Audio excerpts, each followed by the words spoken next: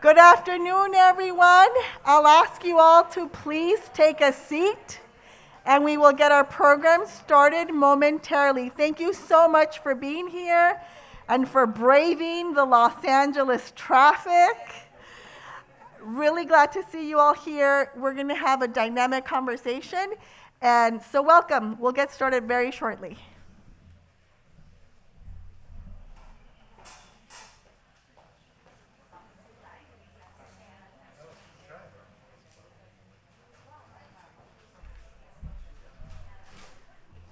Wonderful. Well, to get our program started, I'd like to introduce Jonathan Zechner, the CEO of a place called Home, our wonderful host today.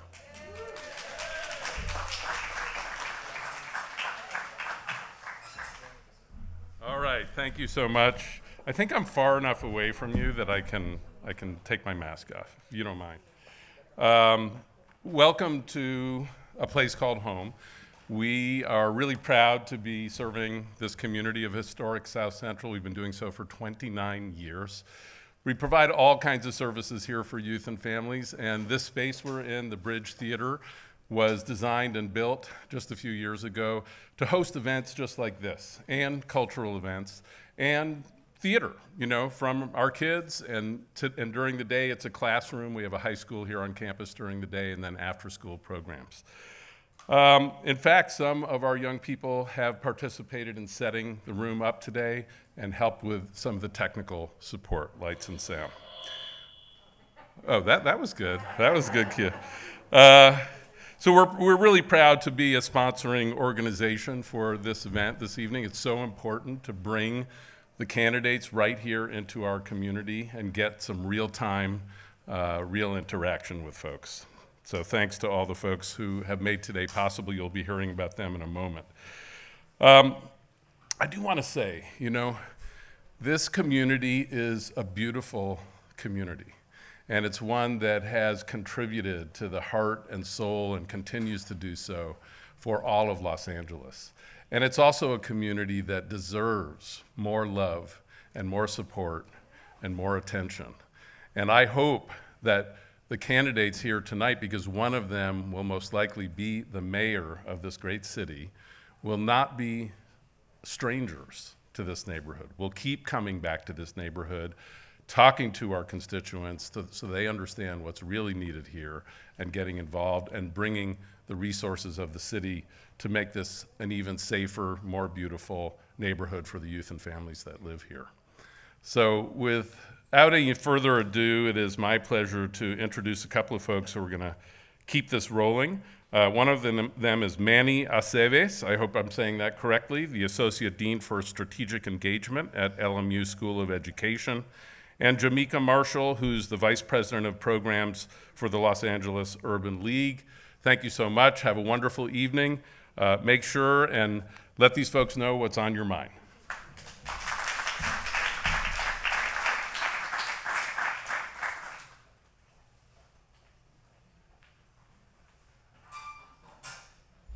Good evening. Welcome. Thanks everybody for being here with us today. We're excited to host this important conversation around education. First off, we would like to acknowledge some special guests with us here today. LAUSD board members Nick Melvone and Tanya Ortiz Franklin.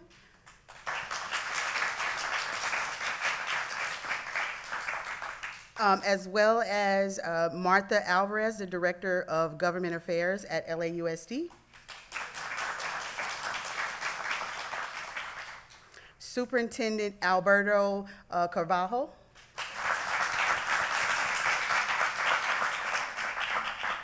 LA County Office of Education Board member Betty Forrester.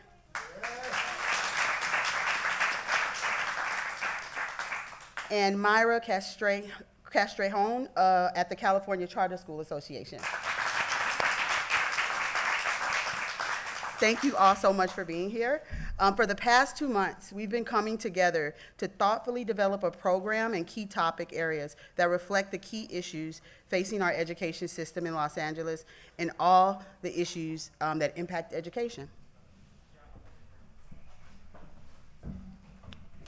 And good evening again and welcome. My name is Dr. Manny Aceves, Associate Dean, Strategic Engagement at Loyola Marymount University School of Education. Thank you so much for being here. We recognize tonight this time is a critical moment. Now, as we near optimistically a post-pandemic environment, we have to recognize the significant challenges our region has faced. But in the same breath, we also need to recognize the opportunity in front of us. We need to be committed in this moment in coming together to support our new leadership in the city, but what we really need to do is continue to anchor the needs of those that have been most historically marginalized, and especially anchor the needs of our students, our families, and our communities. The sponsoring groups that have brought together tonight's planning event represent thousands of students, families, and caregivers, educators, school leaders, education advocates, and social justice champions. We want to acknowledge and thank these organizations tonight. First, A Place Called Home, Alliance for a Better Community, Communities and Schools of Los Angeles, Diversity and Leadership Institute, Innovate Public Schools, the LA Coalition for Excellent Public Schools, the Los Angeles Urban League, Loyola Marymount University School of Education, Para los Niños, the Partnership for Los Angeles Schools, and CD9 Coalition for providing tonight's refreshments.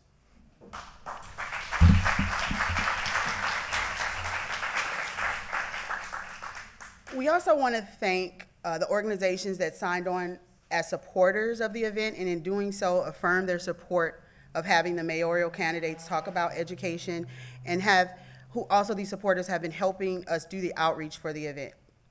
So thank you all. Next, I would like to introduce Elmer Roldan, who is the Executive Director of Community and Schools Los Angeles.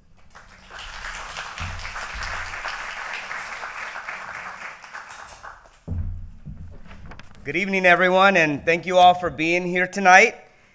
We know that this is a critical moment for education in Los Angeles, and although we've come a long way since the start of the pandemic, we know that we are still really far from the end of it. We're not in the clear. We know that the pandemic shone a light on the vast needs that our students are facing today, whether it's academic challenges, economic, mental, emotional, and so many other issues that our children are facing. So we have a unique opportunity here today for the mayor to play a key role in helping us achieve a more equitable education system in Los Angeles. The organizations around the room have decades of experience fighting to improve the quality of education and helping students get ahead. No doubt that we are committed to continuing the fight, but our question for the candidates that are going to be with us here today is, do they have the commitment to help students continue along? A recent poll among registered voters in the city of Los Angeles was released last month by our friends at Great Public Schools Now. In it, we learned that voters are adamant that the next mayor of Los Angeles has the responsibility to prioritize education. 85% of respondents believe that the mayor is responsible for the quality of education provided to LAUSD students. And 59% say that they want the next mayor to take a more active role in decisions that impact LA schools more than the previous mayors have. And then lastly, 77% believe that the mayor should be held accountable for ensuring that all children in Los Angeles can attend a good school in the city. We know that Los Angeles is different than other large school districts because, of course, we are governed by an elected board, not by the mayor. Still, the mayor and the city are responsible for the well-being of children and young people living and attending schools here in this city. So the focus of today's conversation is on the intersections rather than the separations between the school district and the municipality.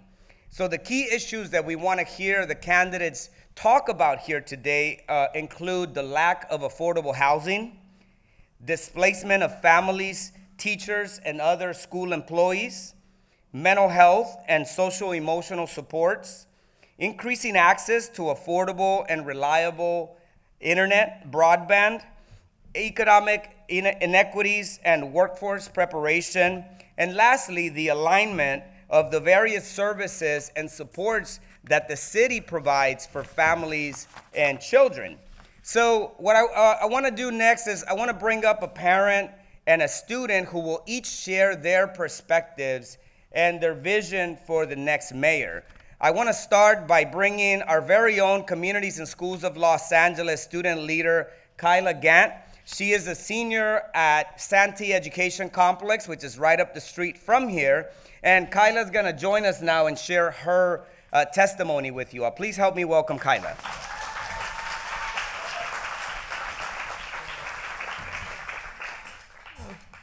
Hi, good evening.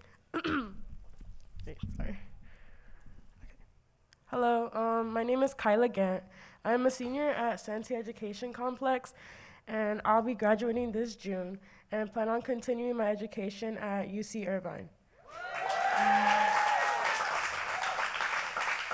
I am also a student leader with Communities in Schools of Los Angeles, an organization that has supported me inside and outside of school. Sorry. Thank you. All right, thank you.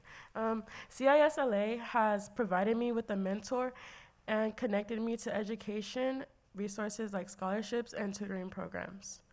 CISLA has also helped Black students like myself feel seen and included at school. They have exposed me to new educational opportunities and people that have strengthened my belief that I can and will succeed in education.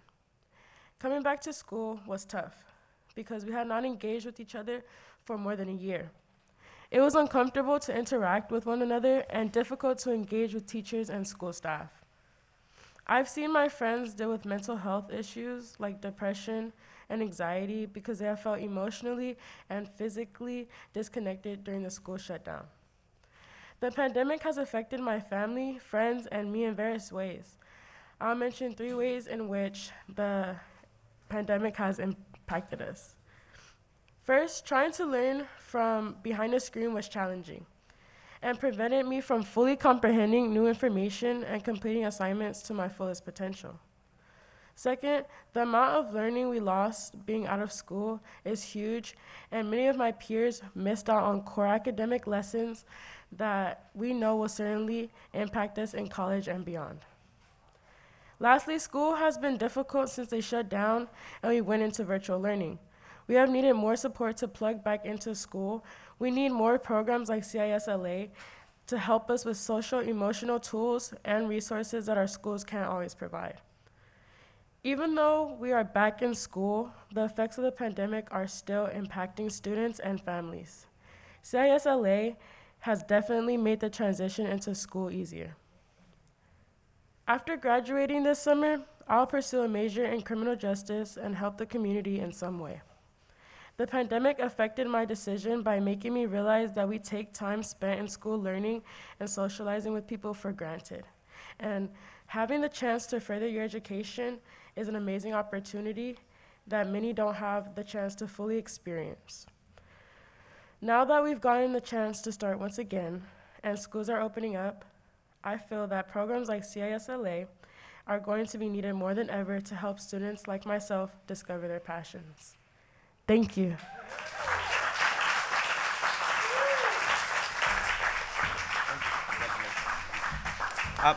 And now it's my pleasure to bring up a parent leader. Her name is Maria del Carmen Alonso. She is a parent leader with Alliance for a Better Community. She lives in South Los Angeles and has a son who attends Feuer Learning Center. Bienvenida. And we have a translator too. Buenas tardes. Mi nombre es Carmen. Soy madre líder con ABC y en mi comunidad del sur centro de Los Ángeles.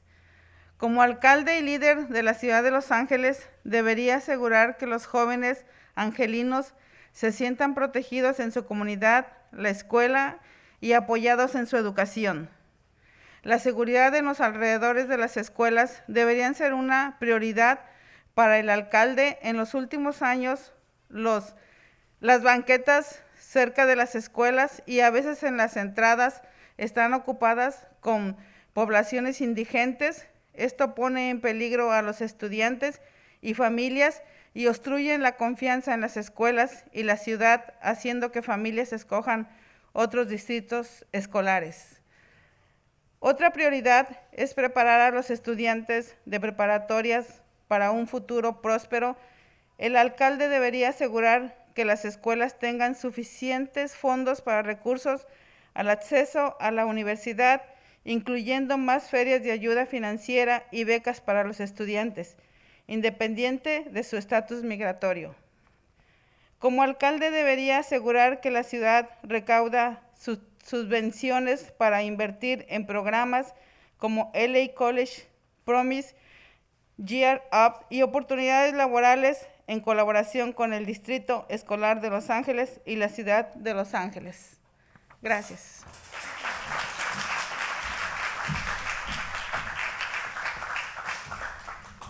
Good evening. I'll be interpreting her rendition in English. Good afternoon. My name is Carmen. I am mother and leader with ABC in this South Central LA community. As the mayor and a leader of the LA City, you should ensure that the youth, the Angeleno youth, will feel protected in this community, and this school is going to have their backs in the education. And the security around the schools should be a priority for the mayor. The previous years, the sidewalks close to the schools and sometimes the entrances have been occupied by homeless. This is a danger to our students and the families, and it interrupts the confidence of schools in the city, and it makes the families choose different school districts around.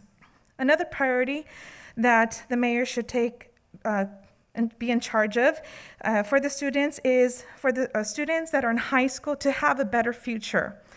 The mayor should ensure that schools have sufficient funds for resources and access to universities. This includes finances and grants for the students that are independent of the immigration status.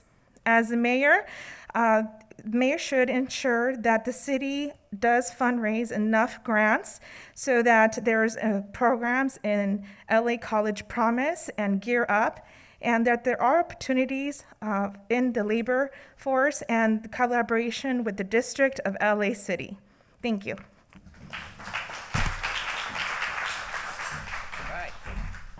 Thank you so much. Muchas gracias, Señora del Carmen. And now we're ready to get this party started. In order to lead our conversation in the next phase of the program, please welcome our moderator for the night. We are honored to have Emmy Award-winning journalist and CBS 2 Morning News anchor Suzanne Marquez. Suzanne has conducted one-on-one interviews with First Lady Dr. Jill Biden. She has done investigative reporting in Atlanta, which led to her first Emmy. She doesn't only have one, she has multiple. And most recently led a series called Caring During COVID, which offered support to teens, parents, and frontline workers. She grew up in Downey and got her first taste of journalism as an editor-in-chief in the Rio Grande San Gabriel Elementary School's newspaper. Everybody, please help me welcome Suzanne Marquez. Okay, I'll start up here, but I'll eventually move over there so we can, sit with the candidates. But I'm so honored to be here. I want to thank everybody for joining us today. I'm Suzanne Marquez, as I just said. I'll be facilitating today's conversations with the candidates. Did my mic go out? Or maybe it's because I'm touching it. Okay, so I have an LAUSD kindergartner who has been through all of the challenges that all of the other folks have, but I feel like kindergartners, it hasn't been as hard as high schoolers and middle schoolers because, they're 5. But we had to do virtual learning and Zooming from home. Can you imagine? My son was holding up our cats and, I'm sure there was some creative learning happening, but as far as, the ABCs and 1, 2, 3s, I think that was put off for a little bit, but like I said, having a kindergartner, it's a lot easier, but I've understood the challenges within LAUSD as a mom. Mask-free, having a mask on. I've been open about this on the air, it's no secret. I got COVID a few weeks ago after they went maskless at schools, so the whole class got it. You know, it's been a real challenge because there's a lot of pressure to take off the mask, there's been pressure to keep them on, so I know we're all navigating the same kind of waters and it's been hard on everybody, but it's really exciting that we're here talking to candidates about education because I'm a product of public schools, I grew up here, but I did go to USC, which was a private school, and it was absolutely incredible, about 15 minutes from here. As you know, they have some outreach programs, but I think every university needs to do better, and I think we can always do better for our kids, especially here in Southern California. So let me tell you about how tonight's going to go. So after much careful thought, the planning sponsors decided that a much more fruitful conversation tonight could be had if we moved away from the structured debate format and instead gave each candidate an opportunity to speak about their education platforms and touch on the key issues that Elmer was talking about earlier. We'll spend 20 minutes to 25 minutes with each candidate tonight, and my job will be to facilitate these conversations and ensure that we stay on time and on topic. The format has been decided by the organizers ahead of time with the purpose of hearing the candidates' plans and solutions rather than listening to short talking points. We want to really dig deep and realize that there are so many issues. As we just heard from a parent, we all have these questions. And we look forward to engaging in meaningful conversations tonight. The event sponsors invited all mayoral candidates who qualified to appear on the June 2022 ballot and who reached a certain percentage in the UC Berkeley LA Times poll released in February of this year or the LMU poll released in March of this year. The candidates with us today accepted our invitation to participate in today's forum, and for the candidates who couldn't make it, we invited them to release a statement, and they didn't. They have other commitments. So we are all open tonight. It's a nonprofit, nonpartisan event, so we're just excited to dig in. The order in which candidates will be brought up here is LA City Attorney Mike Feuer, businessman Mel Wilson, and U.S. Congressmember Karen Bass. So, before we begin with each candidate, we're asking the audience to not clap, no reactions, no cheering, jeering, or displaying any campaign materials. And if you are in attendance, the audience members and candidates that engage in disruptive behavior will be asked to leave. It's a pretty small room, so it'll be pretty obvious if there's disruptions. We have a very tight program tonight, so each candidate will be given a 1-minute warning when their time on stage will expire, so if they need to wrap up any points or if there's something they haven't gotten to, we want to make sure they can get there.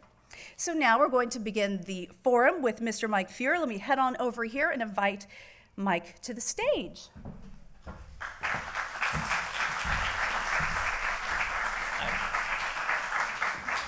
Discard my mask for just a moment here. Sure. Okay. Make sure our mics are on too. Yeah. Oh, I like the mic swag. Very nice. We're all set. Okay, great. Okay. So, as many people know, Mike Feuer is currently the LA City Attorney, previously served in the California State Assembly, and was a City of LA Council member. So, let's begin. Right? Should we just dig in now? All right. So please begin by sharing your vision to support children and youth in LA. And does your current platform include a plan to support and improve our education system? Great, Suzanne, thank you so much. I was saying to Suzanne ahead of time, I feel like I know you. That's because when I'm getting dressed in the morning, there Nice. You are, but not literally. And Right? Hope to wake everybody up. Yes, and by the way, it is great to be back at a place called home. I've been here a number of times. You are an incredibly impressive facility in a community that desperately needs you, and we'll talk more about those connections in just a second. So I have a lot of views, and I'm hoping we can drill deeply tonight. Just so you know, the candidates were given a set of questions in advance, and I actually seriously said to Suzanne, deviate from them. Let's have this be a real conversation, not a canned one, and I hope we do that tonight. Okay. So a little bit about my background. I was born and raised in San Bernardino, went to public schools there. I grew up there because my father was a teacher and a school principal and a volunteer here at LAUSD for 60 years in public schools. So I have a deep feeling for public schools. I have little patience for politicians who talk about public schools, but who send their kids to private schools. My kids are K through 12 LAUSD students. And we're going to talk about the tether between the city and LAUSD tonight. For those in the audience who don't have a feeling for this, in other cities, mayors have a lot of control over the daily operation of schools. That's not true in LA, but I believe that there should be a very deep relationship between LA city government and public education here including focusing on ties to the school district. Let me talk a little bit about my background for half a second, if I could, and then dive into, with some specificity, my thoughts about how I, as mayor, will interact with the schools. So, my background on education, besides what I just described to you.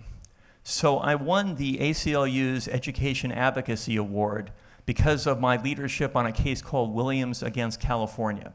That was the most important education equity case in the last generation here. The case, for those of you who are not familiar with it, boils down to this. Low-income kids, typically kids of color, didn't have access to the same quality of teacher, to basic materials like books, and to basic facilities, including bathrooms. I'm very proud of my work on that case. It was resolved for about $1 billion in the state. I was in the governor's office when we dealt with that issue. On the city council, I felt it was really important to accentuate these ties again.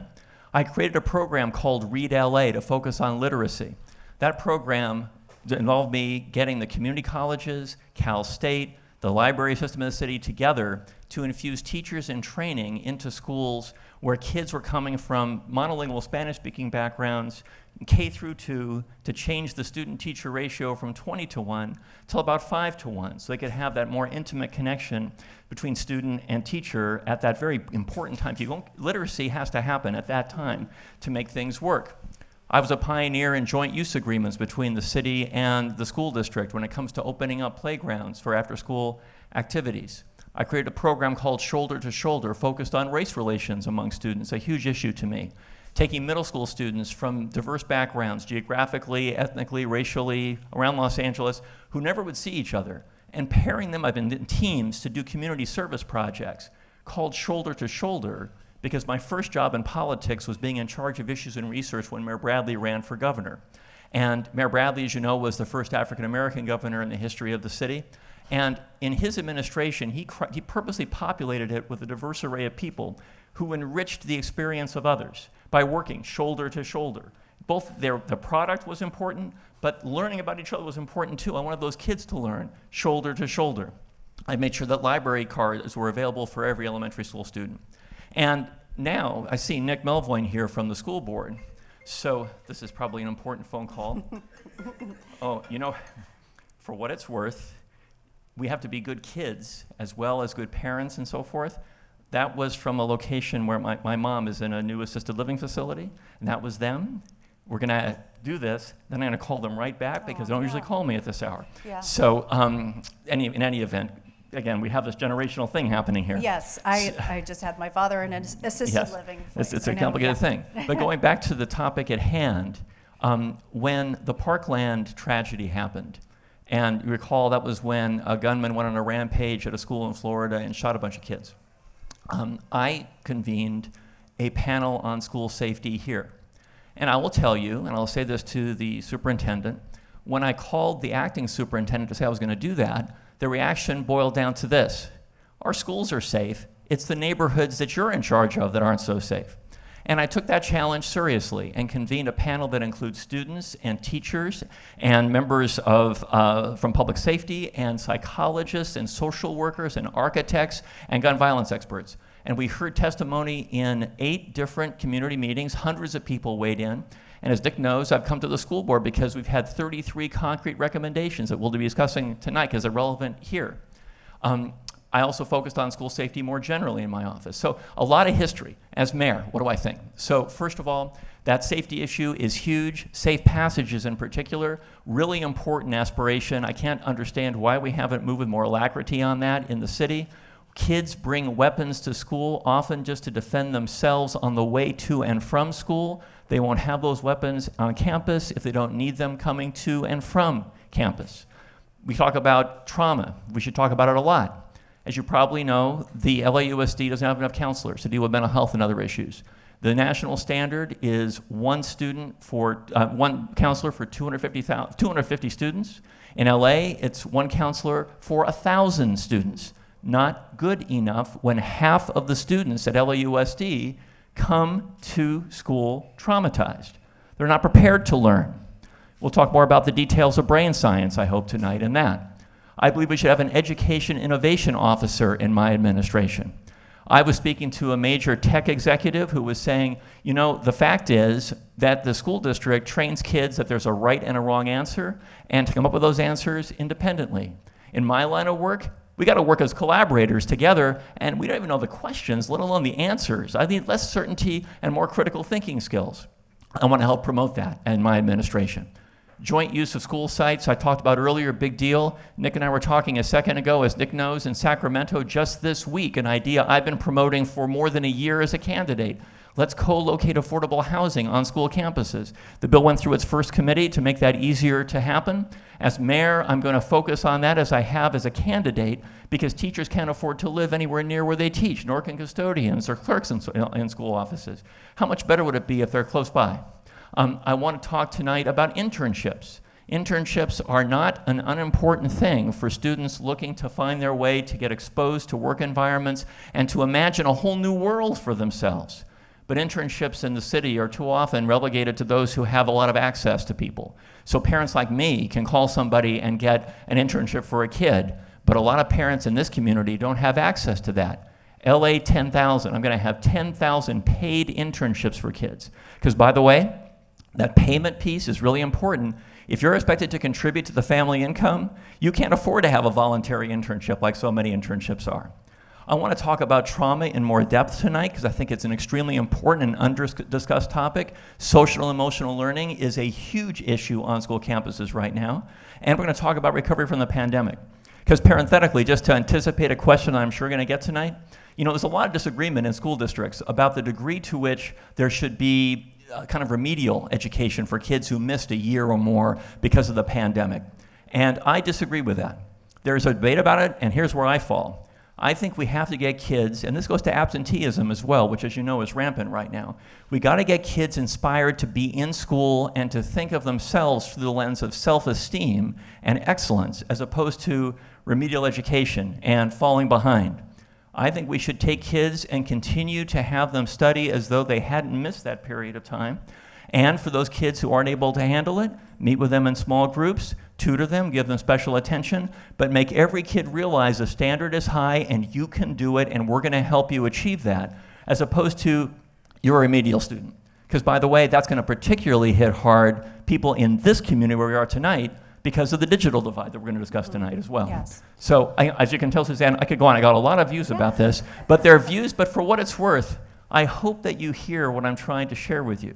And that is that the mayor of the city needs to be able to talk about homelessness and affordable housing and climate crisis and public education, not with some staff member writing talking points for him or her. The mayor has to have a feeling for these issues in their gut, themselves, and then move forward to try to translate that vision into reality every day. That's the mayor I'm going to be. Okay, thank you, Mike. Great introduction. So let's talk about, you said some kids are taking weapons to school just because they're scared of how they get there. And we've already heard from one mother talking about homelessness and just children. I get scared walking under some overpasses near my home sometimes. I can't imagine what it's like, a child walking to school. So one of the solutions would be public services, which the mayor would oversee. How do we make it accessible to all students? Affordable housing, which you touched upon, public transportation like buses, recreations and parks, after-school programs, the tutoring you talked about. All of these are wonderful ideas, but how do we make it happen? Well, you know, I recognize that I gave a long opening statement, and I know that our time is short, but for what it's worth, I have time. I know there's a next candidate coming in to go as long as you want to, because Susanna asked me 26 questions and said respond in a minute to them. So, but here's the thing. We know, and I was trying to display this as we discussed the first question, we know that kids need to come to school prepared to learn. How do we expect a kid living in the substandard housing conditions I'm combated most of my life, with rats and roaches and stuff, that kid to come to school ready to learn? What do we do about a kid? It's not enough to have, the kids get food on campuses. Kids need nutritious food at home. If they don't have it, they're not prepared to learn. On the city council, years ago, I created a special trust fund for kids not in my council district, for kids in the most underserved communities to expand recreational opportunities after school. If they don't have those opportunities, they're not going to fulfill their potential either. I mentioned that internship notion that I described earlier. These are all ingredients. as well as the basics in any neighborhood. Safety, access to health care, having parents who are in the home and have jobs, all these elements. There is basically everything that I do as mayor ties into the question that you raised. Every single thing. So, for example, to take a kind of prosaic example, you mentioned transportation. So kids take buses to school. When I was in San Bernardino, I rode the public bus to get to school in the morning. If that bus isn't safe, or kids who take the subway or the Expo line or other ways to get to school, if those aren't safe, well, that's going to contribute to truancy. And it's going to contribute to carrying weapons to school and so on. So the mayor has to make sure that public transit is safe and clean. The fact is that there would not be a Measure R, which is funding $35 billion for public transit in the city, without me. I authored the law in Sacramento to authorize that bill. But now that we're implementing it as mayor, I have to make sure people want to get on the transit that we're building. Really important. You mentioned affordable housing. We all know the crisis in affordable housing. And by the way, that frames my candidacy. There are multiple crises in this city that are converging right now. Not problems. Homelessness is not a problem, it's an emergency. Affordable housing is not an issue, it's a crisis for us. And we need a mayor, and I intend to be that mayor, and you can tell from the intensity of the way I'm talking here, this is my thing, is someone who comes in with urgency and understands, has a command of the issues, and acts. So Suzanne, I think most productively, given how many questions you asked me, it might be better to break it down in a little bit. If you want to talk about affordable housing, I'll tell you what I think. Homelessness, I'll tell you what I think. Safety, I'll tell you what I think. But otherwise, it's going to be an answer that's going to last for too long. Why don't we jump in about anticipated school closures within LAUSD? The district could lose 40,000 students as people can't afford to live in the city of LA. How do we handle that? Well, there are many reasons for attrition from the school district. And by the way, with the prior superintendent, one of my big things was, in addition to my focus on the most underserved kids, I wanted to find ways to attract middle-class parents back into the school district, because you got to have a school district that appeals to a broad swath of the city. That creates a civic infrastructure where you can't ignore what happens on public school sites. So from the standpoint of avoiding school closures, again, let's be really real. There was a study that many of you probably know about that was done very recently that shows that school closures typically happen in African American communities and now increasingly Latino communities, given the prevalence of the demography of Los Angeles. And there was a study that showed that white parents are less likely to want to go to neighborhoods where the school is principally populated by African American kids.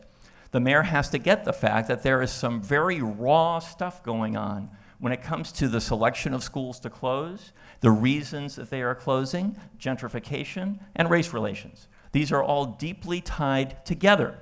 And do I give you an answer that's a magic wand of an answer to how to deal with closed schools? I cannot, because, look, I'm the only candidate running for mayor who's been a public service executive. Now, to be clear, I've been a legislator, as many of my competitors have been. Being a legislator requires having an opinion and having a vote. Being an executive, as I am now, and we won the top award in the nation for a public law office from the American Bar Association, my office, an executive has to figure out what the priorities are and then assign people to effectuate them and give them time frames and measures of success. My opponents haven't had that opportunity to ever do that in the public sector. None of them have. So when I become mayor, I have to figure out what the top priorities are in the universe of things we're talking about and zero in on them. I'm going to every neighborhood in the city as a candidate. There are 101 of them. I was just in one before I came here tonight. Rarely do people ask me questions about education, but they did today. And I'm eager for that dialogue, because you can tell this is a rich conversation. If you hear a candidate say that children are our future or some pablum like that without any depth to it, then you should vote for somebody else, because anybody can say that. The question is, well, what do you mean with precision? So Suzanne, let's talk about precise things. Okay. I have a student within LAUSD, and he was given a computer, and it was wonderful. It's new, it's shiny, it's bright, and there's enough for the whole class. But we obviously have high-speed Wi-Fi. A lot of parents, that's a very expensive cost. that to me seems like it would go hand in hand. You give the Wi-Fi code and you would give the computer with it. Otherwise, you're just giving, you know, a book with no words. Right. So we have to look. This is really complicated, right? Because the pandemic exposed so many divides, and the digital divide was among the most acutely exposed, right? And so, look, we have kids who had to go to a neighborhood coffee house or something to try to do their homework because they couldn't do it, but they had a Wi-Fi hotspot there. So first, city libraries have to be hotspots that everybody has access to, for one thing. We should be giving out hotspots to kids in great numbers. We should be saying to the providers of broadband that in order for you to continue to do business in the city, you're going to have to be equitable in your allocation of broadband resources, and that includes where you lay cable, as well as some discounts that are available to people, as we do, for example, you know, the city gives discounts if you're a low-income person for your water and power service. The gas company gives discounts for people for their gas service.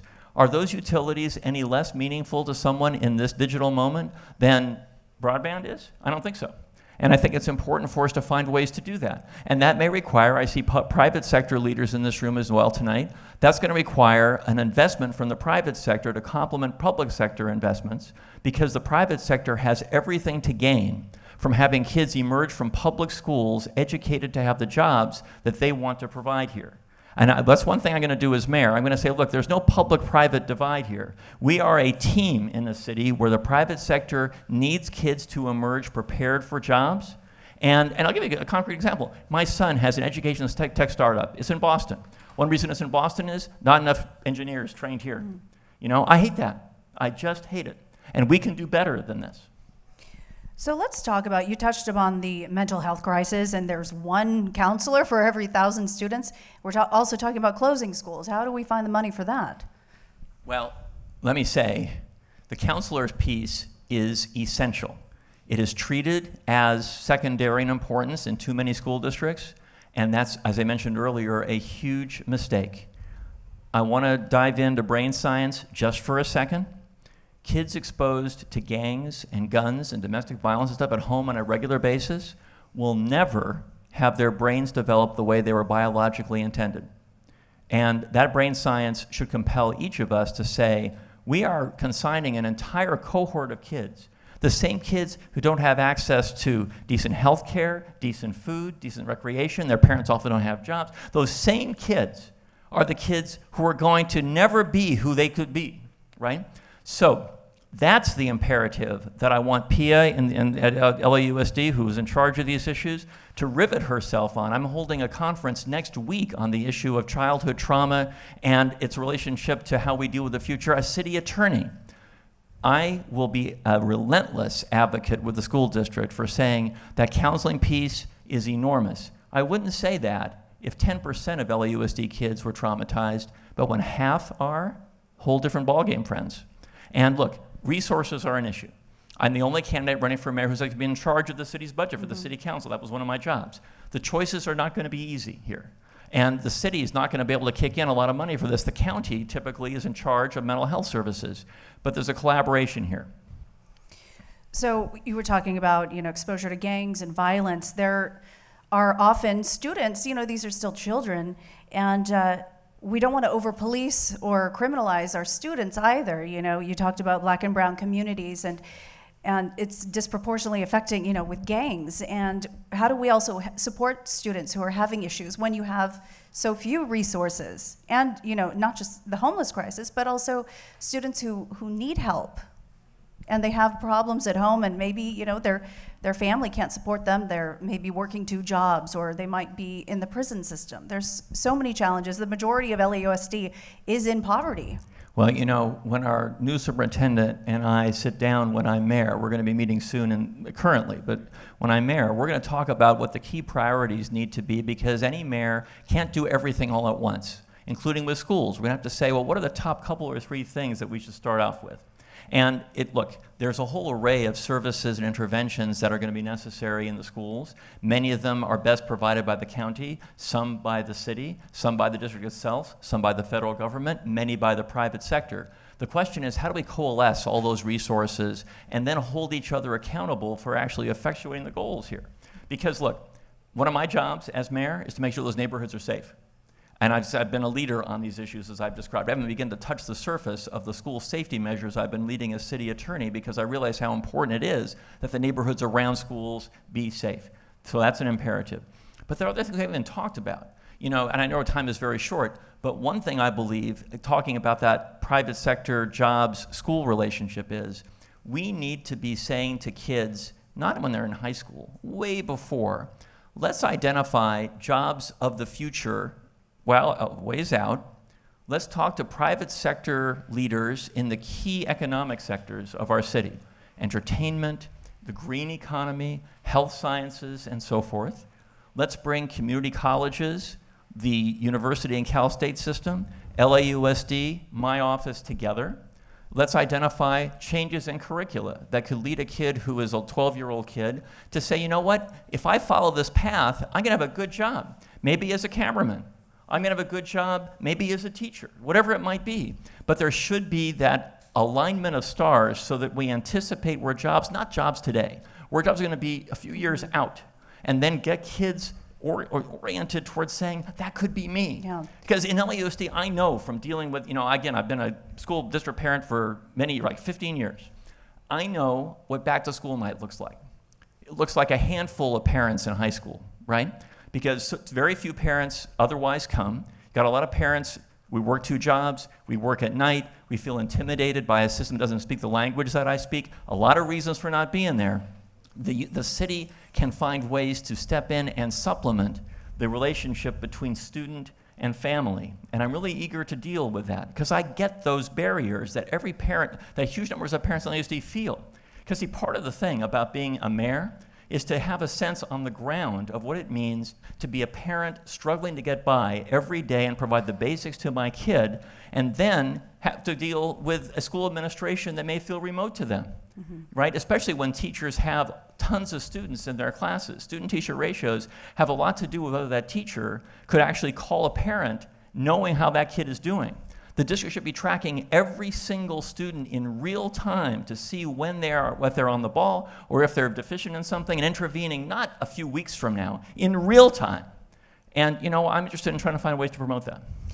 What about trade schools? You talked about their green economy, and they sound wonderful, and so does, you know, Silicon Valley, but sometimes some of these jobs seem so like you're gonna be having to go to college forever, and not everybody goes to college. My father didn't go to college.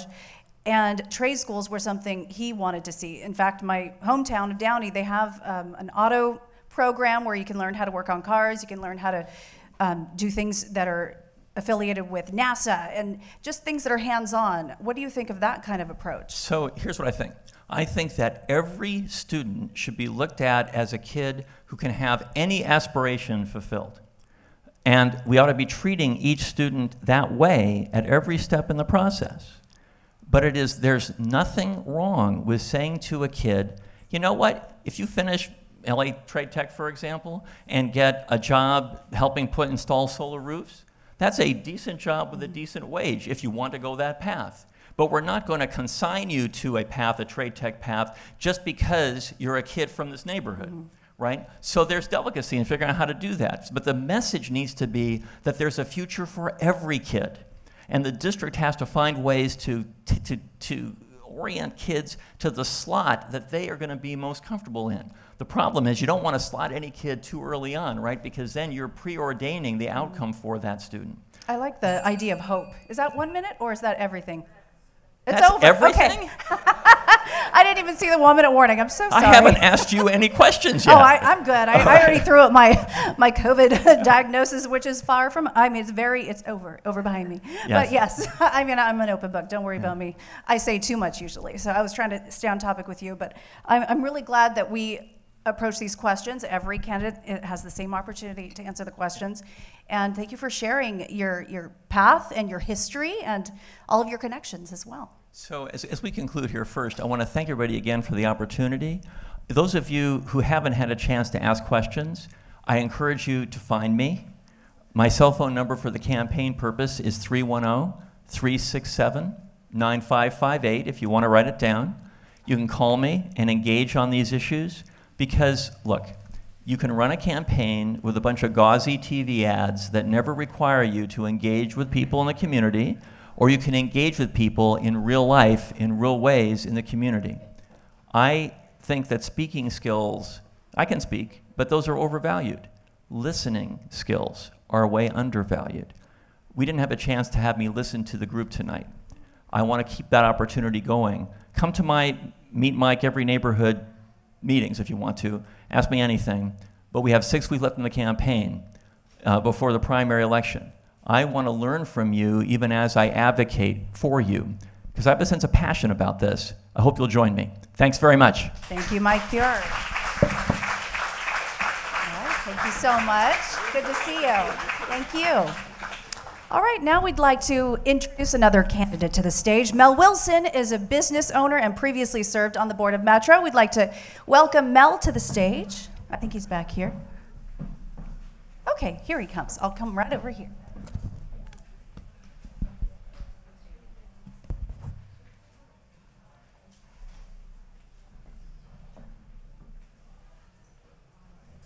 Hi, Mel. How are you? Nice to see you. I love your kicks. Thank you. Come on over here. Buddy. Before I get started, I want to take a picture of all you beautiful people. Okay. So hang on. Let me get my camera ready, and then I'll be ready to go. Hang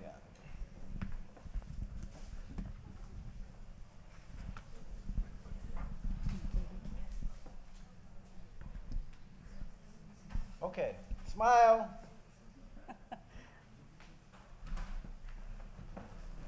Queso, queso. Thank you. Thank you for your patience. Okay, thank you. Okay, now I know where to look. I'm sorry for that too. Oh, no, that's great. I think it's, trust me, I would have already done it. My husband's in the audience taking photos. Which one is he? He's right there in the corner. Oh, yeah. He's a product of Burbank schools. Wow. Mel- I'm a product of the LA Unified School District. Well, my son is becoming one too. He's a kindergartner. So Mel, let's just, get right to it. And let's talk about, would you like to do an introduction, or would you like me to jump right in? Okay, okay. Does anyone know what Su Casa Mi Casa? Yes. This is my house now. I'm Mel Wilson, and I went to public schools, O'Melveny Elementary School in San Fernando Junior High, San Fernando High School, Cal State Northridge, and many years later, about 6 years ago, I got my master's degree from Columbia College. Not Columbia University, but Columbia College. And so I was a business major at Cal State Northridge, a CSUN All-American football player, played professional football for a short while. And then I got into business in my hometown of beautiful downtown Pacoima. Anybody been to Pacoima? Of course, yeah. That's my hood. That's where my homies are. And I was a lowrider as a kid. I was a kid that was at risk.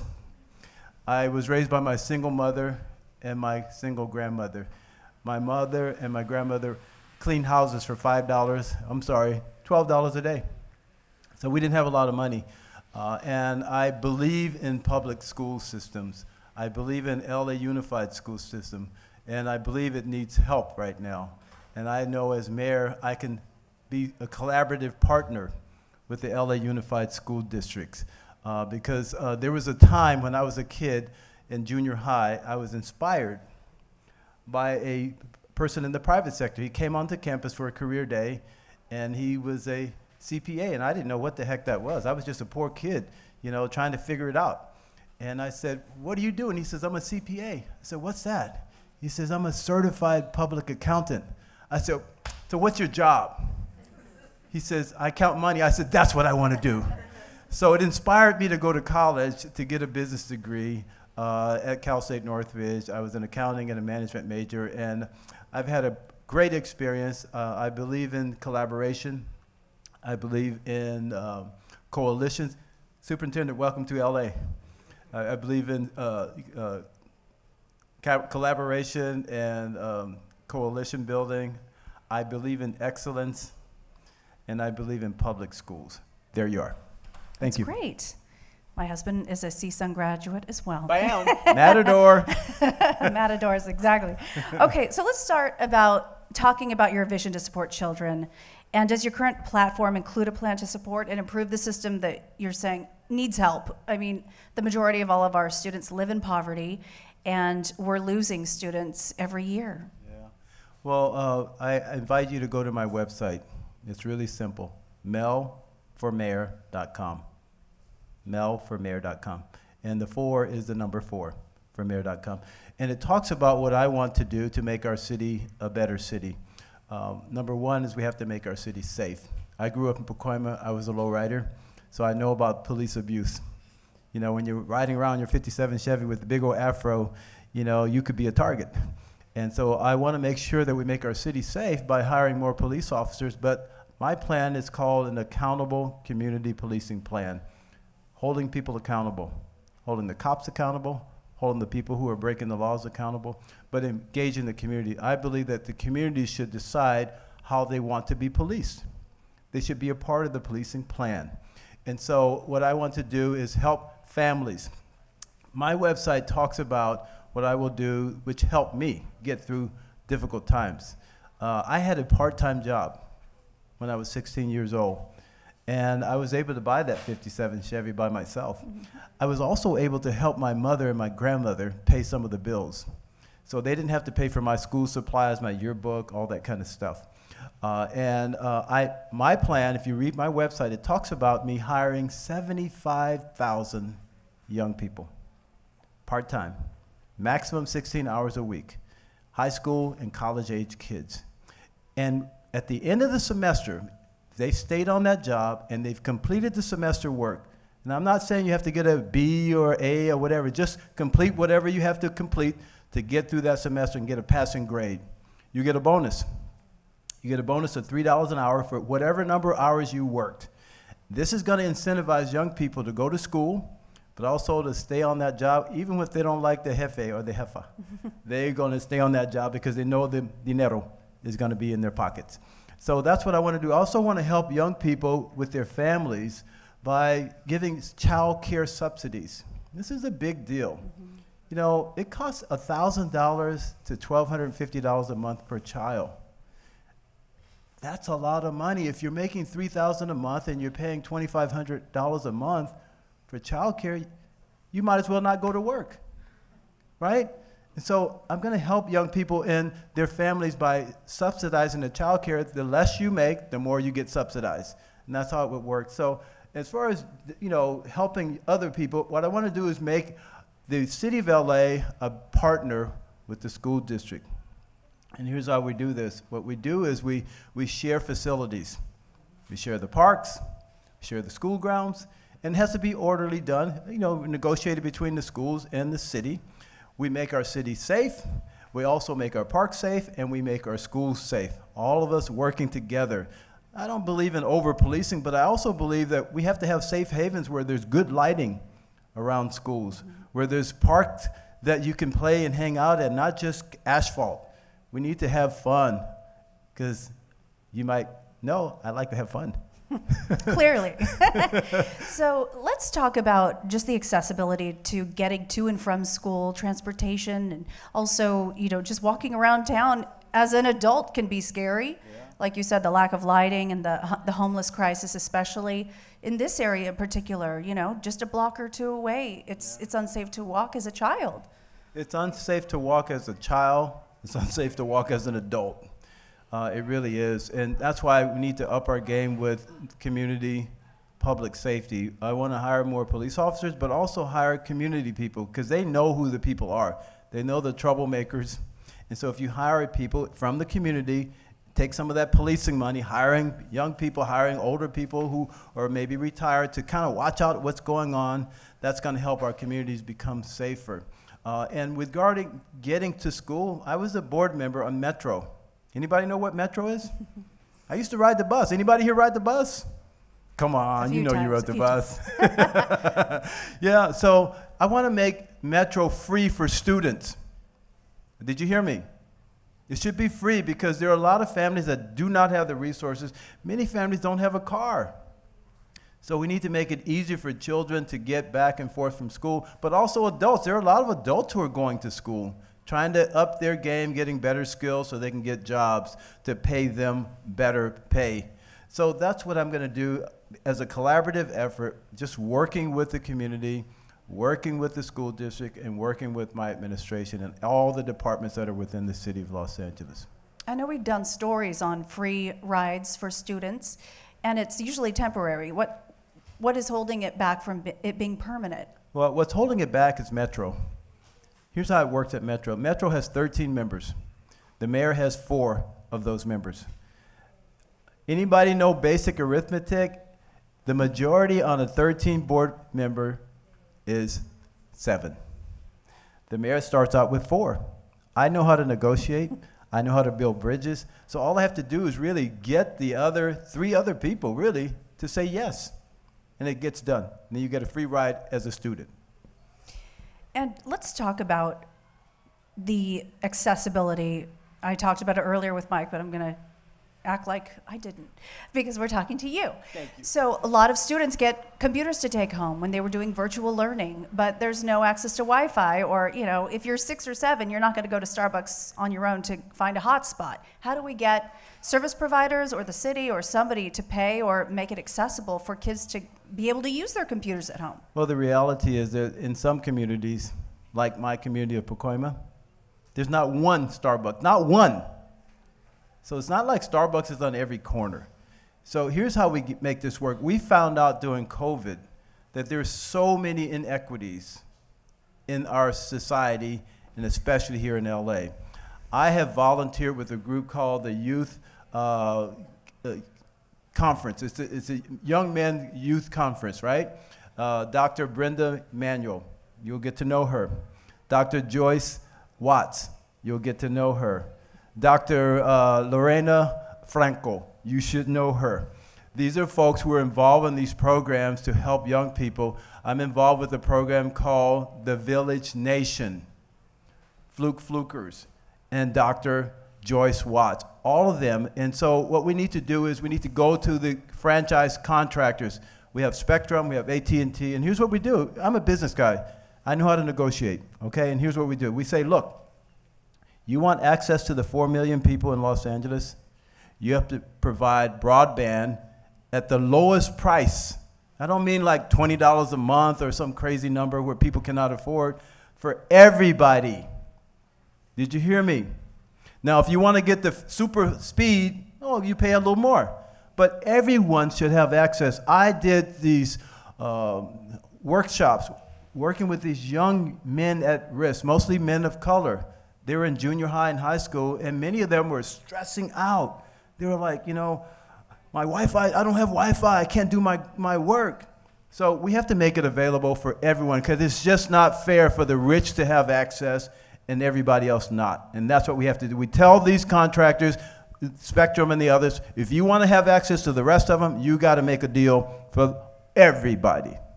That's it. And because of issues like that, because of people losing family members to COVID, because of job loss, which could be chronic but made worse by the pandemic, a lot of kids are dealing with mental health issues, as so many adults are as well, but it's especially hard on kids. How do we support them? Well, as I go around our city from Watts to Wall Heights to Jefferson Park to West Adams to Woodland Hills to Pacoima, all over the city, I'm talking to young people, and here's what they're telling me. I'm stressed out. I feel anxiety. I feel there's no hope. I'm thinking about maybe I shouldn't be here anymore. There's so many kids at risk thinking about committing suicide. And so my plan is to not only hire those police officers, but to hire 350 mental health experts. They'll be accessible to the police to intervene, but they're going to be much more accessible to you, your kids, your grandparents, your parents. Everyone needs help. And for a long time, no one talked about mental illness. It was like a dirty little secret. But guess what? When you see kids committing suicide, it breaks your heart. And many times there are warning signs. But you as a parent, you say, oh, mijo, you don't want to kill yourself. You don't take it serious, but they're serious. And if they have mental health experts to help them get through these traumas, they'll be able to make it. And that's what we do. We have to put our money where our people are at, and that is hiring 350 mental health experts, making them accessible. And you don't have the health insurance to do it. It should just be available to you, period. That's it. So why do you think the city's having such an issue solving these issues where obviously the cost of housing is out of control and people are having to move out of LA. We could face school closures, losing so many students. Why do you think these problems haven't been solved? Well, some of you know, comprar su casa, vender, no? Anybody buy a house, sell a house, renta? That's what I do. 40 años, 40 years I'm working, selling houses. And I went back to school, as I told you, 6 years ago. I was 63 years old, 63 años, me, okay?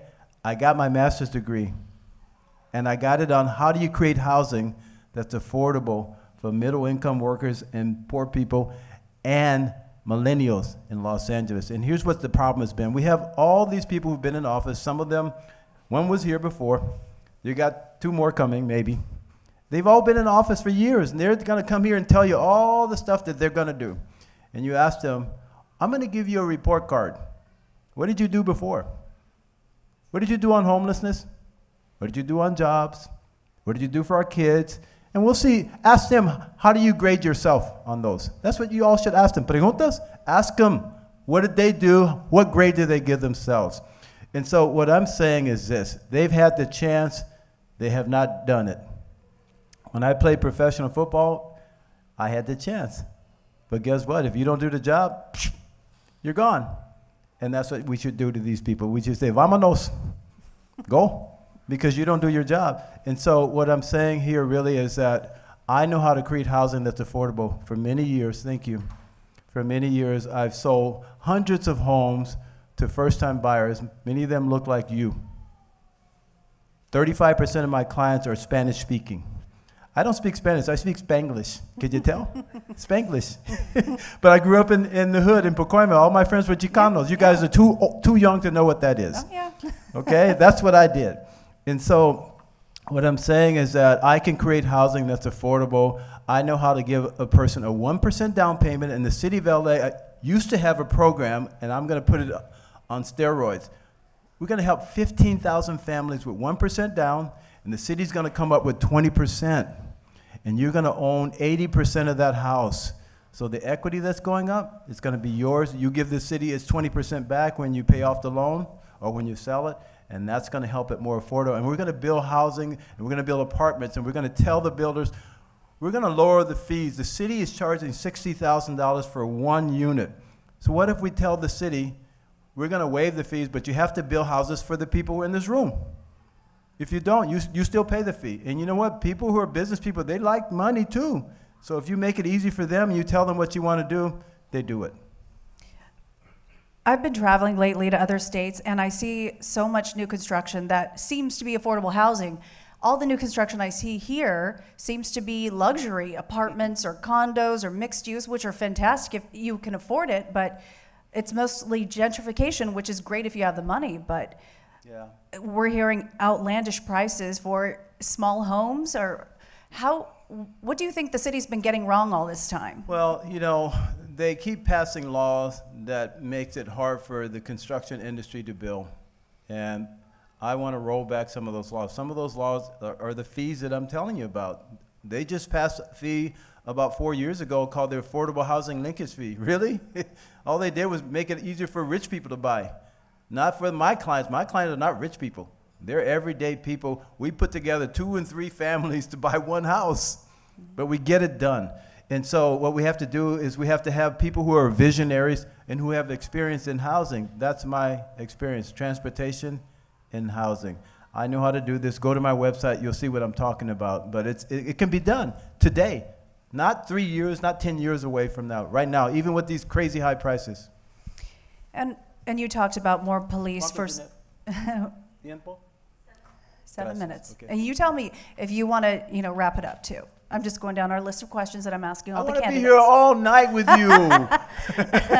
you. So, and let's talk about over-policing and the fear of police, and also not just for, Black kids, brown kids, also fears of ICE, people not wanting to participate in the census, which hurts communities. How does the mayor reach out and get more people on board and reestablish trust? Well, the mayor has to just keep it real. Can you tell I keep it real?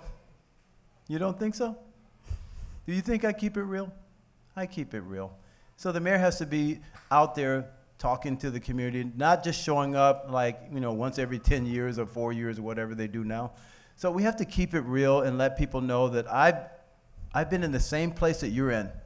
I was very poor, and I was an angry kid, but I worked my way into the middle class, but I got my education, public education. And we know the schools are losing kids like crazy. They're losing kids. Only 5% or 6% of the LA Unified School District are people that are black like me. What happened? Used to be a lot more. The good kids I shouldn't say good kids, the kids with the good talents, arts talent, sports talent, they're being picked off by all these private schools, right? And so then you have all the schools left with the kids who don't have all the privileges to learn. And so what we have to do as a mayor is you have to bring people together. You have to tell the example. I have an amazing story. When people read my story, they're like, wow. And they say, wow, that's amazing. And I say, you know what? That's a God thing. God got me through this. And that's what I tell people. So we have to be visible. We have to hold police officers accountable. When they break the law, we prosecute them. We can't let them get off. We cannot. Because guess what? You break the law, they're going to prosecute you. So it needs to be fair. So when they mess up, we lock them up. That's it. And let's talk about the learning loss that's happened for so many students. Because, 2 years of a pandemic, they just missed out on so much. There's only so much you can do remotely. What role should the mayor play in tandem with LAUSD? Well, the mayor needs to be a collaborator. Thank you. You're going to be my best friend. The mayor needs to be a collaborator. The mayor needs to work with LA Unified. Superintendent, I don't know you personally, but everything I've heard about you from people who work here is good. They're all saying you're good. So I'm thankful that we have somebody who knows how to run a big organization who cares about the kids. I've heard it from school teachers at local schools and the like. And so the mayor has to be a collaborator with you. I don't want your job. LA is a big enough problem without me trying to get your job. But I want to help you with your job. I want to make our schools safer. I want to give our kids equity. I want to have training for kids. I want us to bring back, think about this. My tío and my primos, they went to auto shop. They went to electric shop. They were electricians and auto mechanics. That's good working, good paying jobs that you can't import out. So let's think about figuring out a way to collaborate with the skill centers and others and get my cousins who did not go to college, my uncles, they didn't go to college, but they have good paying jobs, and it's respectable. At Metro, we're hiring mechanics, we're hiring bus drivers. These are good paying jobs, plumbers, electricians. And so the mayor has to be a part of this. I can't tell you how to run your organization, and you could tell me how to run mine, and I'll listen to you, but then I'll listen to other people too. So what I'm saying is that we have to work together collaboratively. Here's the secret sauce. It's called the public sector, the private sector, the nonprofits, and the faith communities. Did you all hear me? Public, private, nonprofit, faith. And I'm not telling you what faith. We all can work together. When we work together, we'll solve some of these really complex problems that LA have. And I've thought this through. I have a vision of a better LA. I cannot do it by myself. I'm the underdog. But guess what? I was a kid that was an infant mortality risk. I was born in a house, not a hospital. I grew up never knowing my father. I was an at-risk kid. I went to Cal State Northridge. I played football. I played a different position every year, and I made All-American. I beat the odds. I've been on the Metro Board, the Fire Commission, all these different commissions. I never asked for one. People sought me out because they say, Mel Wilson's honest.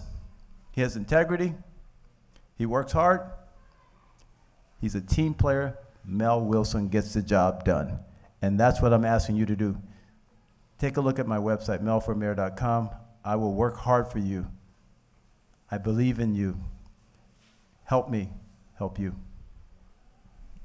I like that you touched upon that there are other options for college is wonderful for a lot of people, but if you don't see it for your future, or maybe you're not ready yet, I feel like a lot of kids, they just give up, and that's why you see the dropout rate, and that's why you see kids just, not going and pursuing any sort of further education. So how do we involve the local businesses with that? Well, I am a living proof of how a local business inspired this kid, this at-risk kid, angry kid, to go to school. I had great teachers. When I was a first grader, I fell in love with my first grade teacher, so I love school ever since, okay? But I have teachers on the way. My high school teachers, Mrs. Langton, typing. I got to work with her years later as an instructional aide, being her assistant. When I was in her typing class, she used to hit my fingers like, "Don't watch those keys, Melvin." And so I later got to work with her, and I realized she wasn't mean. She just meant what she said, She wasn't mean. And I learned how to type 65 words a minute. And then I had another teacher. He was a PhD in history, my wrestling coach, Mr. Samuel D. John. Look him up, Samuel D. John. He taught me to work hard. My surrogate father, one of my surrogate fathers, a guy named Howard Marcus, taught in San Fernando High School, and then he was teaching all the extended care with the young ladies who were pregnant. He and I are still friends today. I love the man, Howard Marcus. Go to my website, melformayor.com, and you'll check him out. All I'm saying is this: my heart, ¿cómo se my corazón grande para mí. That's me. I'm gonna work hard for you, trabajando duro. That's me. So I'm asking you to help me help you. I'm motivated. I have the experience. No one else has had 3 different mayors trust them like I have. I can get this job done. It's a tough job. I can't do it by myself. But I'm in the right place. I'm with the community that cares. I need your help. Go to my website, melformayor.com. Thank you all so much. Thank you, Mel. Thank you. Really nice talking to you. Thank you so much. Nice to meet you. Thank you. Thank you all so much. Enjoy. Thank you. Thank you. We're going to give folks about 5 minutes so you can stretch, and then we'll bring up our next candidate. Next, we have Karen Bass, so don't go too far, anybody.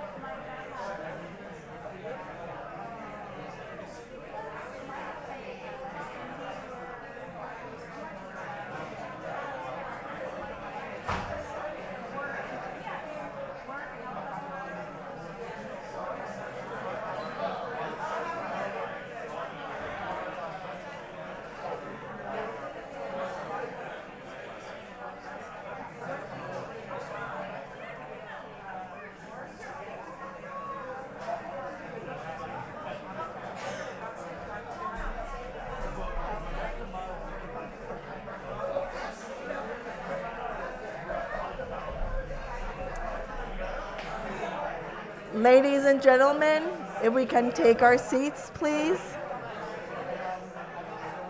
We'll resume our program shortly.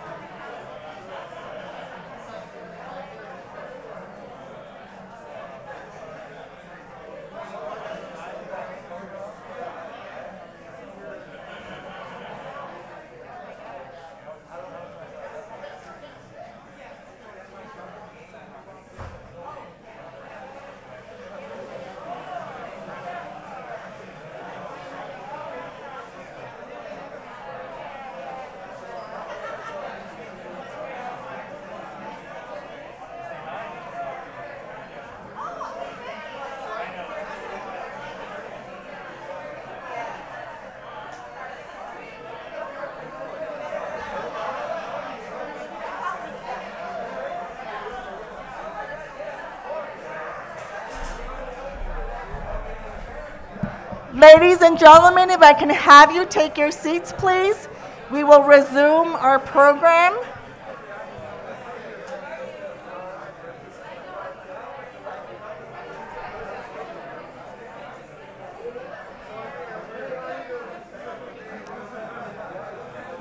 It's great to see everyone saying hello, stretching their legs, but we're going to resume our program.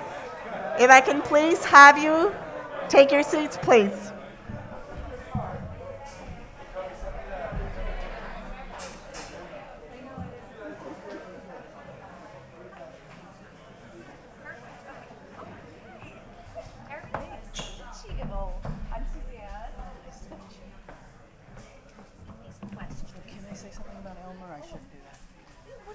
Of course, we have 20, 25 minutes. Okay. And I'm not wearing my mask here, so don't you worry. I heard you ask about that. Yeah. Yes. We'll let everybody get their seats and we'll do a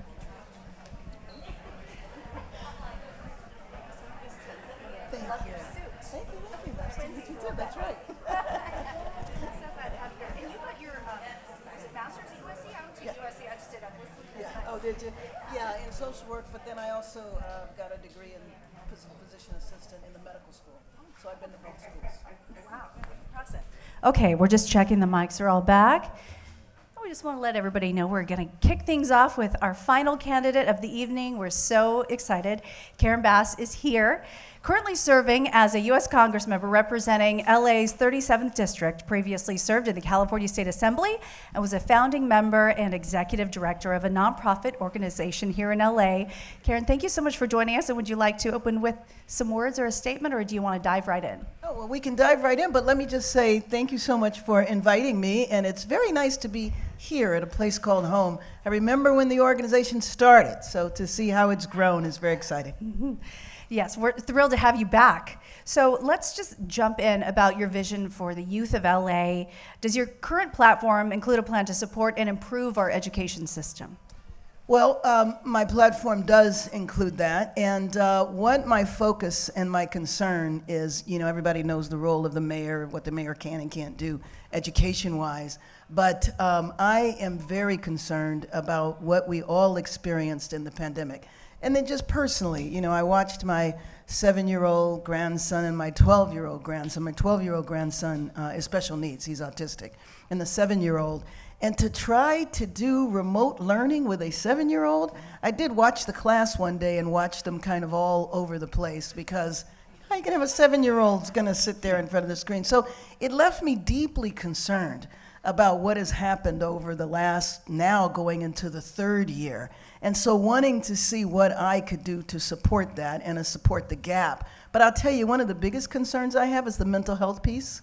And really want to look at bringing additional resources in for mental health. And then I'm a big proponent of peer support, and so obviously in the higher grades, in middle school and in high school, training young people so that they can identify when their peers have problems. Because I would love to say that there be 10 counselors in each school, but we know that that's not exactly realistic. Mm-hmm. But we can look for funding, federal funding, to increase the number of counselors that are in school, but I would also like to focus on the peer support model.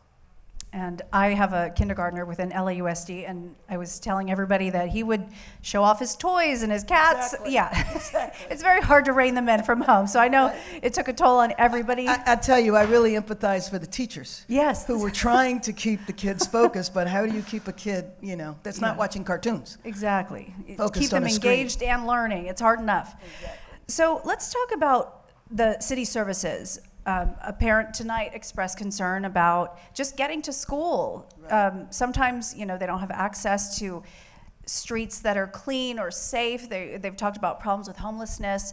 Do you think that there are ways that we can address safety at schools, getting to and from school, within schools as well? Well, absolutely. Safe passage programs for sure. And in my plan for public safety, I have a couple of components.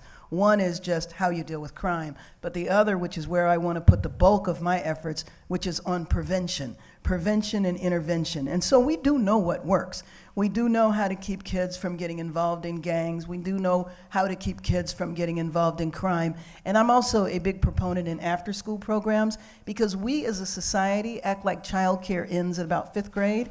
Now, granted, when you're in middle school and high school, you don't call it childcare. We'll call it after-school programs. But you know, if you look at delinquency, if you look at teenage pregnancy, you know when youth are at increased risk for both of those. It's from 3 to 7 o'clock before parents get home. And so I will be a big proponent of after-school programs as well. You know, LA's Best is a program that has been supported by the mayor's office for a long time. I would support that, but I also think more needs to be done, especially in the higher grades. And how do we find the funding when we're looking at losing students because people can't afford to live in LA, they're having to move out of the area, and just the high rates of poverty, people can't afford to live here. We have the very high poverty level within LAUSD in general. So let me answer the first question in terms of where you get the money. I mean, I am a big believer in this is the United States of America, this is LA, there is money. One of the things that I found a couple of years ago that I was pretty surprised by is that the mayor's office does not have an entity, a department, or staff that are dedicated to look for money. So one thing that I want to do is have a development department. Now maybe it'd be in the CAO's office, I'm not sure where it would be, but I want to hire dedicated staff who do nothing but look for money. So Lucille Roybal-Allard, who I believe represents this area, is a very good colleague and mentor to me, serves on appropriations, and we were having, our districts are right next to each other, and we were having some issues. And look, as an appropriator, she went back and saw that LA leaves millions of dollars on the table, doesn't even apply for.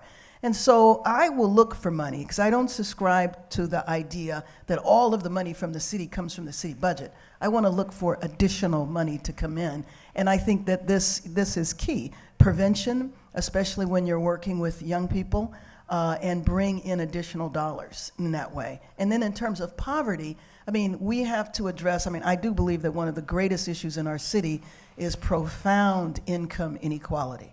And the only way to address income inequality is better and higher paying jobs. I mean, we fought a few years ago for a $15 an hour wage increase, you remember that? Who can survive on $15 an hour? Nobody can, not in this city. And so there's only 3 types of jobs. You're either self-employed, you work for the private sector, or the public sector.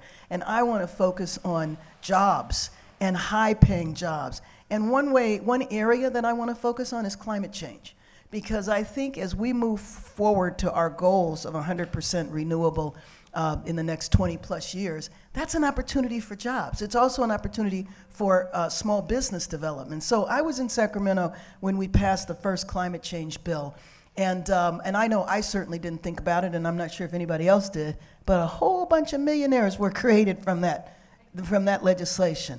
As we move to renewables, green buildings, all of the things that you need to do to address climate change, that would be a wonderful partnership with schools, so that schools and young people can learn that that's a whole new area where people can work once they finish school, and then also, of course, you know, for the parents. So looking at higher paying jobs, and then, you know, I believe that the worst manifestation of the profound income inequality is 40,000+ people living in tents.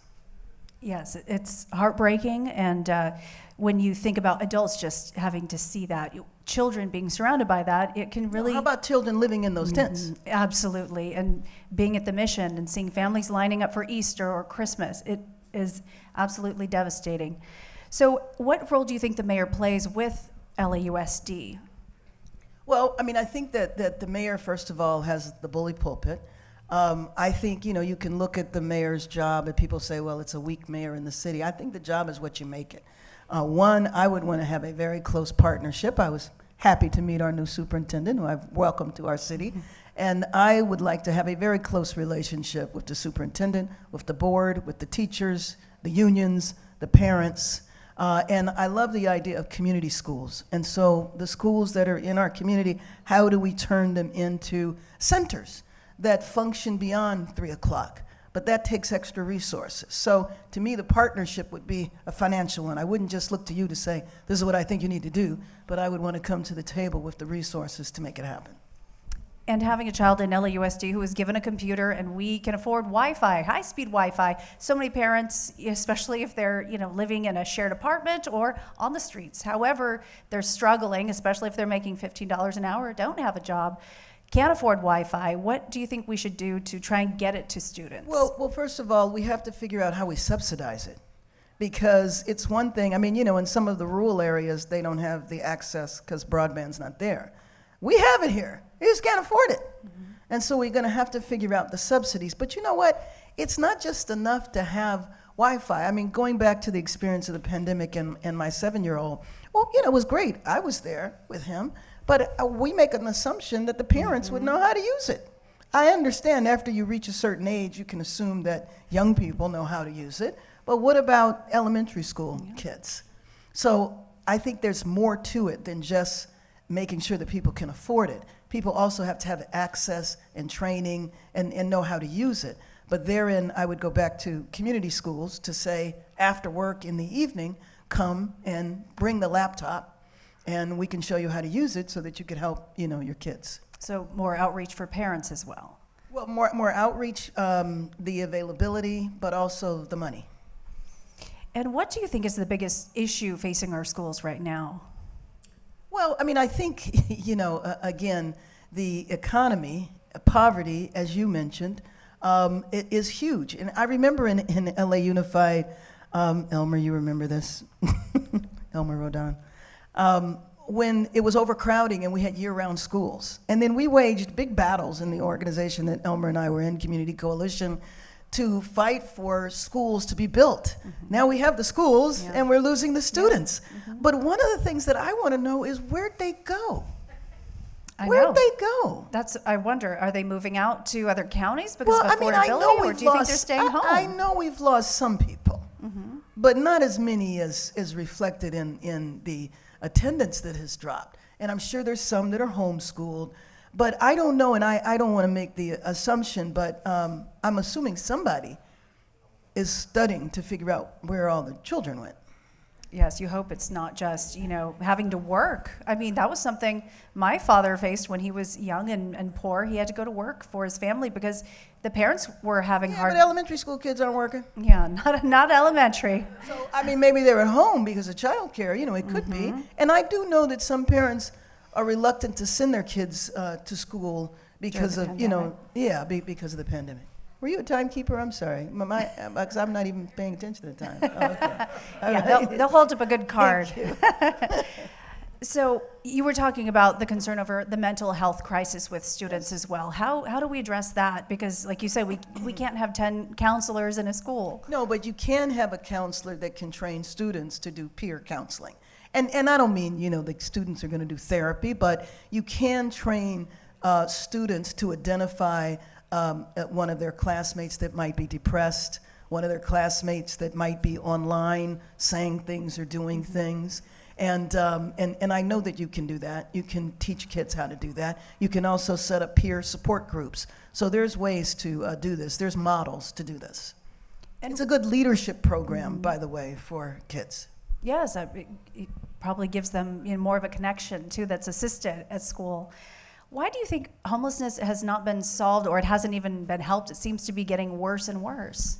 Oh, don't get me started. I mean, I believe because I don't think that our city or our county has really viewed this as a problem to be solved.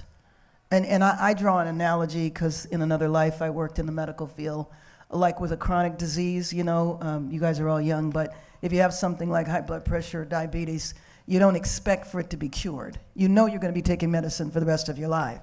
And I kind of feel that that's how we approached homelessness, and then it exploded because we were working on this issue for decades. And but it's really gotten completely out of control because I don't think that we ever really tried to solve it. And then at the same time, LA has become so unaffordable. LA wasn't always so unaffordable. It used to be a very affordable place to live. What we focused on in the last couple of decades is building luxury stuff, but not really paying attention to affordable. And then when people talk about affordable housing, I always wonder, affordable to who? Yes. Is it affordable to people that make $15 an hour? I don't know. Yes, I was saying earlier to one of the other candidates that everything going up seems to be luxury or mixed use and very aspirational instead of realistic. So do you think that laws need to change? You talked about finding the money for things. I think that, you know, and my other colleagues that are running also feel we need to declare a state of emergency. But I don't think a local state of emergency is enough. I think it needs to be a federal state of emergency as well. When you declare, but to me, if you have a natural disaster, you don't sit around and mess around. You immediately go into action, and you have to relax rules and regulations. You have to do whatever it takes to get the job done. That's not the spirit, the attitude, or the leadership that we have displayed in this area on this issue. How do you think the pandemic and, you know, mask mandates are flipping right now? How do you think that'll play into when you become mayor? Do you think that's going to be a big priority still? Well, I think so, in terms of the pandemic that never seems to end. I know. And the focus that I hope I don't have to have, because, you know, the new mayor doesn't take over for quite a while. I hope by then we have many more people vaccinated. So to me, that needs to be our focus, and it needs to be done on a grassroots level with trusted messengers to go literally door to door where it's needed. I mean, you know, the communities that are under-vaccinated are the Black and brown communities, and we need to focus on that. But the other thing that I would do if I have an opportunity to serve as mayor is plan for the next pandemic. I mean, this caught all of us by surprise. Even though I had a medical background, I was just shocked at what we were all going through. And it's really deep to think that the entire planet went through the same thing at the same time. I have 10 more minutes now, I see. So when they've been talking about as an endemic, right? So, but we have so many problems as a city. You're talking about homelessness. We're talking about building more infrastructure and more housing for families. What do you think would be your first priority? Well, first of all, they're all interconnected. But the first priority has got to be the 40,000+ people on the street, and many of whom die every day. I mean, we lost 1,500 people in 2020, and I think the number was around 2,000 last year, that are dying on our streets in Los Angeles. That's insanity. I mean, 70% of the people in those tents are Black and brown. And when you go to the neighbor, I mean, it's not far from here. Oh yeah, Skid I know. Row. Right. You don't need to go to Skid Row. You can go down the street. Oh yeah, right around the corner. I mean, most neighborhoods are seeing homelessness as well. You know, areas that I've grown up here since the 70s, and I've never seen it like this, ever. That's because it never was like this. Yes, that's why. I feel like we've raised an entire generation that thinks that this is the way it is. And if you're old enough, you remember that it wasn't like this before. We didn't even use the word homelessness. Yeah. That word came into the vernacular in the 80s. That's why it's, you know, traveling to other cities, nobody compares. New York used to seem more seedy or more, you know, dangerous or more of a concern. Now it just is sad when you drive down the freeways or near the underpasses. I don't walk alone near an underpass anymore because, you know, there's sweeps and things. So clearly the approach isn't working. What do you think would be the solution? Is it mental health services? Is it moving around money? Well, we have to, one, get people off the street as soon as possible. And then we have to address why they're unhoused. So what I worry about, especially in political campaigns, I worry that the people who are unhoused are being viewed as a monolith. You know, they're drug addicts, they don't want to get off the street, that's the way it is. Though they are different sectors that are there. There are people who are there for sheer economic reasons. There are veterans. There's people who were formerly incarcerated that were released and people didn't pay attention to where they were going to go afterwards. There are former foster youth. When they turn 18, we just kick them to the curb. There are people who are suffering from chronic diseases, including, but not exclusively, substance abuse and mental illness. And so you have to get people off the streets in temporary housing, but we have to come up with a new model of shelter because the idea of you just put a bunch of cots in a room makes no sense anymore. And now for health reasons, you can't do that. So then we have to have permanent supportive housing for those people that need permanent supportive housing. Some people just need a house. And we obviously have to get people housed first, But at the exact same time as you get them housed, if you don't address why they are unhoused, then it's not going to last. Now, what I worry about in a campaign, when people paint such a horrible picture of the city's going to hell in a handbasket, there's crime everywhere, this is just, the worst place in the world, then that lends to policies that are very negative, that are punitive, and that wind up essentially criminalizing poverty. So even if you have lost all empathy and you just say, I want these people away from me, I really don't care what happens to them, that's going to lead to them being arrested. And guess what? They're going to be in jail for 3 days. And then they will be right back out, and they will either be on your street or somebody else's street. And so we as a city and a county have got to make a decision that we are going to solve this. I also do not believe that it can be solved by the city. It has to be a regional approach. If you think about from a regional perspective, we also have a lot of land. If you think about it just from a city perspective, we're kind of landlocked. And so I think that you have to figure out, the city and the county, for whatever reason, don't want to work together. And it's really kind of dumb because there's no particular reason. It's not regulatory, it's not administrative, it's more, I think, ego and turf. And while people are dealing with ego and turf, folks are dying on these streets. It's always interesting. I've been on the air here almost 2 decades, and it always baffles me, LA City Fire and LA County Fire. So just touching on that, I never really thought about the separation. I don't even think I was aware of that separation on the county and city level. Well, the separation is because the county provides services. The city builds buildings. And so what? As far as yeah. You have to work hand in glove because you have to have them both. So, we do crazy things. I mean, the lawsuit that was just settled, that was between the Alliance and the city and the county. The Alliance sued both, but it was settled with just the city.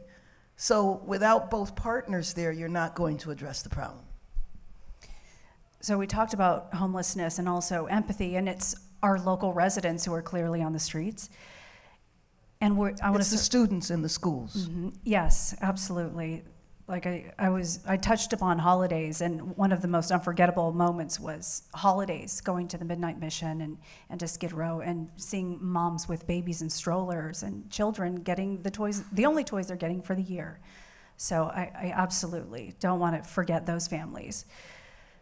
So how do we educate these kids who are concerned about having a roof over their head and just getting food in their stomachs, which we do a wonderful job of feeding our students better than any other state.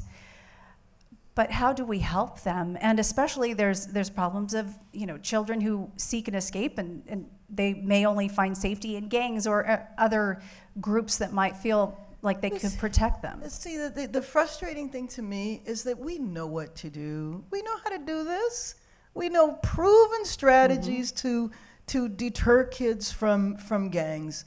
And we also know how to prevent crime. We just refuse to really make the investment that's needed. And then what we do is that you have a spike in crime or you have an increased gang issue like was discovered a couple of weeks ago with the drive home robberies, and so then we throw money at it, and then crime gets a little better, and then we take the money away. And then when crime goes up again, we blame the community. So, I think it's a cycle. It's just like with homelessness. We have people that know how to deal with homelessness. We have wonderful providers that know how to get people off the street, that know how to house folks, but we don't give them enough resources to reach scale to actually solve the problem. Do you think there are areas where we overspend, that it could be moved to another area? Or are we lacking in the funds? I mean, I don't know. Maybe there is. There's always a possibility of that. But instead of robbing Peter to pay Paul, I would rather look at expanding the pie. And I know that there's money there. Like I said, finding that LA leaves millions of dollars on the table on the federal side. We have a number of wealthy people. I mean, come on. It's really a question to me of leadership, determination, and the commitment to say, I'm going to make the hard decisions that is going to be needed in order to get the job done. Well, it's frustrating when you hear the governor talk about, a massive state surplus that we weren't expected, and we don't feel like we see it down here, or it doesn't feel like it trickles down, even though we're the largest city in the state. Well, and it does trickle down. I mean, you know, the protection for renters, you know, I think he's going to put in 1.6 billion of the surplus for homelessness. You know, so it does trickle down. The question is the money used in the best fashion? Is it used strategically? Or is it used to make a situation a little better versus eliminate the situation? All right. Would you like to wrap up with any comments? Or I could ask you questions all day, but I've gone far past my education answers. Because I could just keep talking, but I've gone far past all of the questions that have been extended to everybody. But I want to make sure if there's anything you would like to touch upon, I can go on and on. But like I said, I've gone far off script. Oh, okay. We're having fun. And she's going to get mad at us. How many minutes do we have left? 1.5. Okay. Well, let me just take the opportunity to thank everyone here for what you do for our children, because, you know, you work in education, you save lives. That's the bottom line. And you're key to us addressing income inequality and all of these issues, because it's about educating and taking care of our kids. But since I have another minute, I don't mean to embarrass somebody, but I can't resist. I have to talk about Elmer Rodon. I'm sorry, Elmer, but I do. I'm just so proud of this young man who I can't call that young anymore. But I know you got some gray up there. But I met Elmer when he was barely in high school, and he was a youth leader at Community Coalition. And it's just, there's nothing that warms my heart more than to see a young person who, you know, my whole thing is that I believe that our battle for justice goes on forever. And so it's just critically important that you focus on the next generation and passing that baton, and to know that the baton got passed and he's a leader, he's executive director of communities and schools, is I'm very proud of. I'm sorry. You can yell at me later. That was a beautiful way to wrap up the evening. Elmer, thank you for hosting this event tonight, and for you to be here, Karen. It was so nice talking to you. Thank you. I could talk to you all night. Thank you so much. I'll take the mic.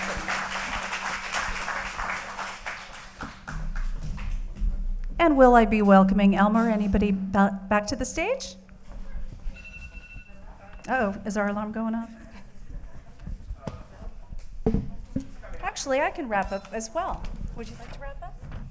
Okay, I'll say my little wrap up. Sorry, let me move these mics. I'll turn them off. Here we go. Okay. All right. Okay, let me do my formal goodbye. We want to thank all candidates who are present here today for sharing their education platforms and ideas to improve the quality of education for our children and youth in this great city of Los Angeles that we all call home. I want to thank the attendees here tonight for your participation and remind you that the state primary election, which includes this election for mayor of Los Angeles, will be on the June 7th election ballot. You can register to vote before May 23rd and request to vote by mail before May 9th. You can find more resources on the tables outside, and thank you and have a wonderful evening.